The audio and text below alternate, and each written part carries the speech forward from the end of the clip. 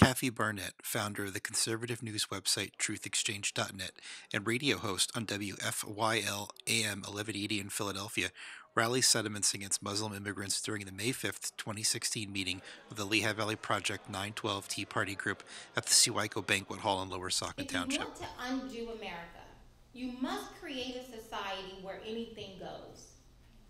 You must create a society where good is evil, evil becomes good.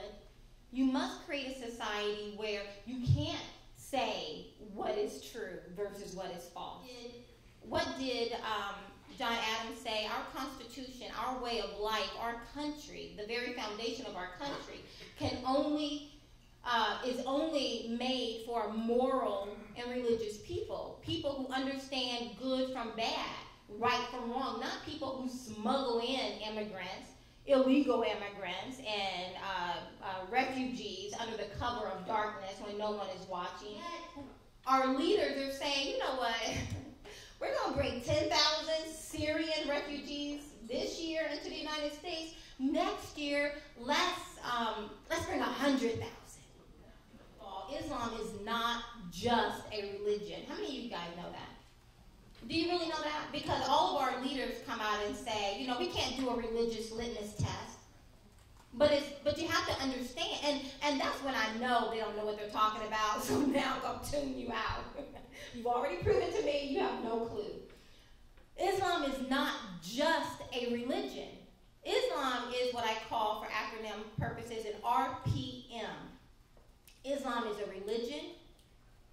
It's a political system with the Sharia law, and it has a military aspect with it anymore. But we have every right to distinguish and to discriminate against worldview. All worldviews are not equal. How many of you now know that? Have I helped anyone who didn't hold their hand up the first time? You are not a racist just because you reject Islam. Now, again, you may be a racist because of some other things, but you are not a racist just because you reject Islam. Because I do not reject, and I do not encourage you to reject Syrians, people, right? I want to make myself clear. I'm not saying to reject Syrians. I have a problem with Muslim Syrians. I have a problem with Syrians that have the worldview of Islam. I have a problem with the fact that ISIS has already told us that they're going to use the Syrian refugee resettlement program to infiltrate us.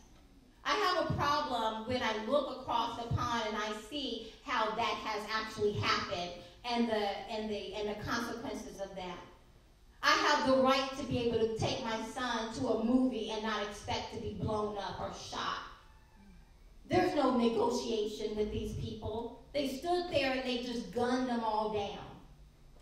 I have a right to be able to go to an airport and not expect to be blown up. Right?